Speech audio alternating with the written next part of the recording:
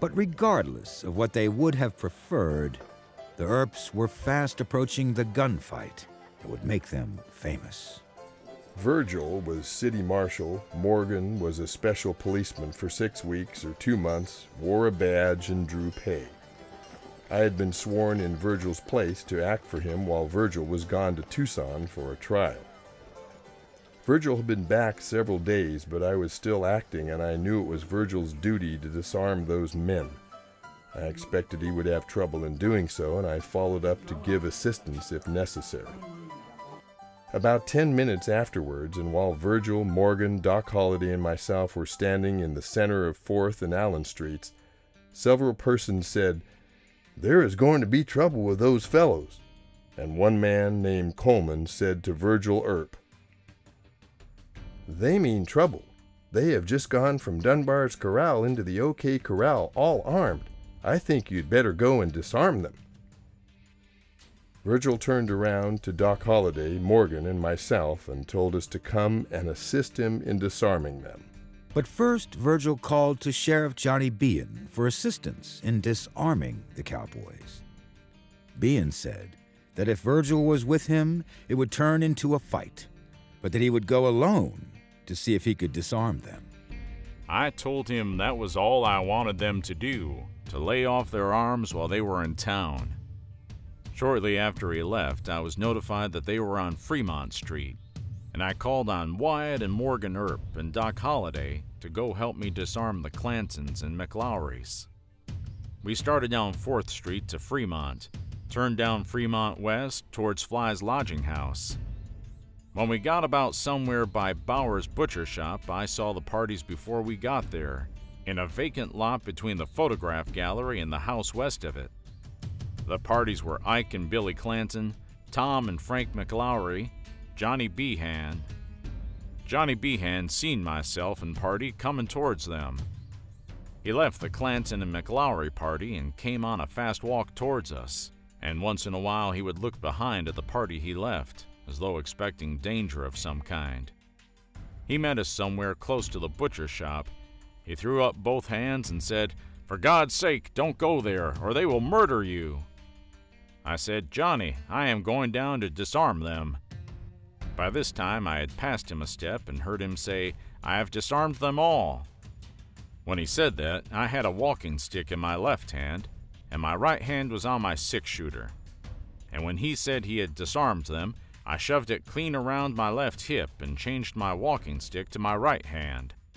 Like his brother, Wyatt also relaxed a bit when he heard that Johnny Behan had reported that he had disarmed the Clantons and McLowrys already. When he said this, I took my pistol, which I had in my hand under my coat, and put it in my overcoat pocket. Behan then passed up the street, and we walked on down. The Tombstone Nugget, one of the local papers, reported what happened next. October 27, 1881. When within a few feet of them, the marshal said to the Clantons and McLowrys, "Throw up your hands, boys. I intend to disarm you." As he spoke, Frank McLowry made a motion to draw his revolver when Wyatt Earp pulled his and shot him, the ball striking on the right side of his abdomen. About the same time, Doc Holliday shot Tom McLowry in the right side using a short shotgun, such as is carried by Wells Fargo and Company's messengers. In the meantime, Billy Clanton had shot at Morgan Earp, the ball passing through the point of the left shoulder blade across his back, just grazing the backbone and coming out at the shoulder, the ball remaining inside of his shirt. He fell to the ground, but in an instant gathered himself and, raising in a sitting position, fired at Frank McLowry as he crossed Fremont Street, and at the same instant, Doc Holliday shot at him, both balls taking effect, either of which would have proved fatal, as one struck him in the right temple and the other in the left breast.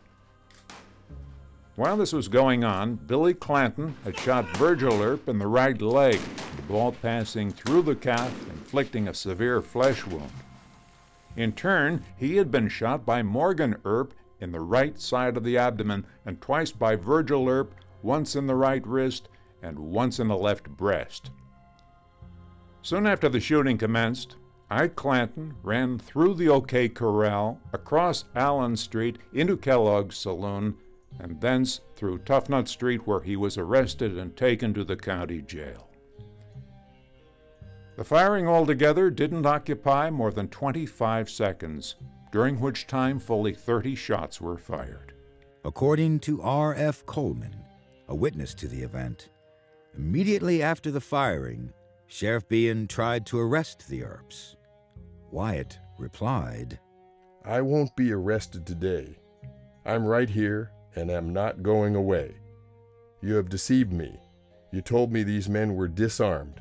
I went to disarm them."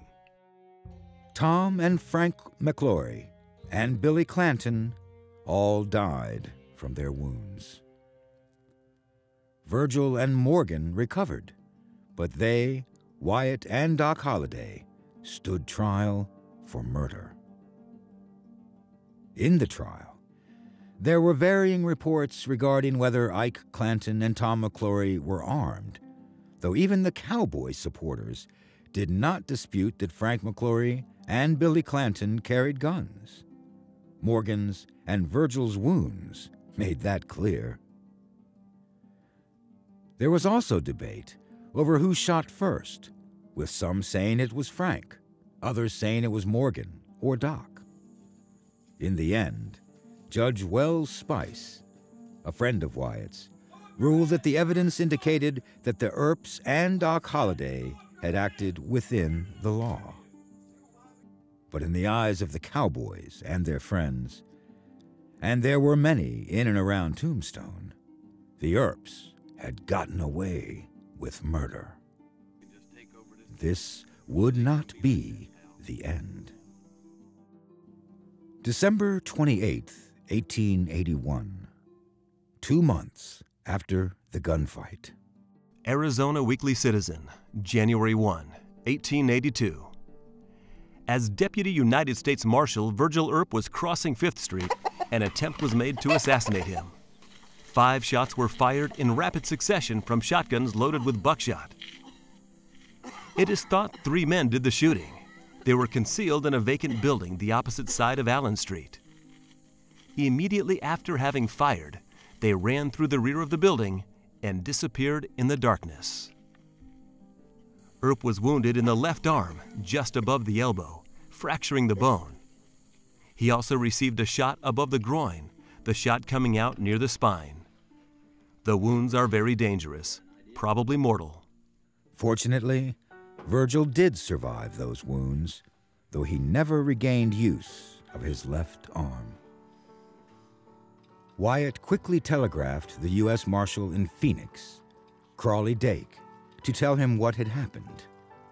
Dake was the marshal who had deputized Virgil years earlier. Dake responded by appointing Wyatt Deputy U.S. Marshal, with the power to appoint his own deputies as well. Wyatt formed a posse, which included Morgan, their younger brother, Warren Earp, Doc Holliday, and a collection of tough men with colorful names. Jack Turkey Creek Johnson, Texas Jack Vermillion, Tip Tipton, and Hairlip Charlie Smith. Also deputized by Wyatt was Sherman McMaster, a former Texas Ranger and also a former compatriot of the Cowboys. The posse was able to eventually track down Ike Clanton and his brother Phineas, called Finn, who were believed to be involved in the assassination attempt on Virgil.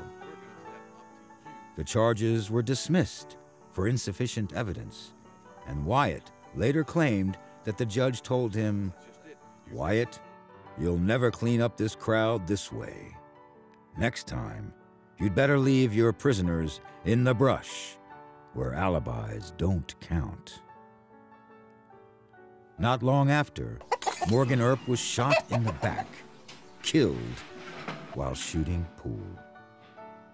A coroner's inquest identified the prime suspects as Frank Stillwell, Johnny Behan's former deputy, and 4 other men. Wyatt likely had the judge's advice in mind as he took his next actions.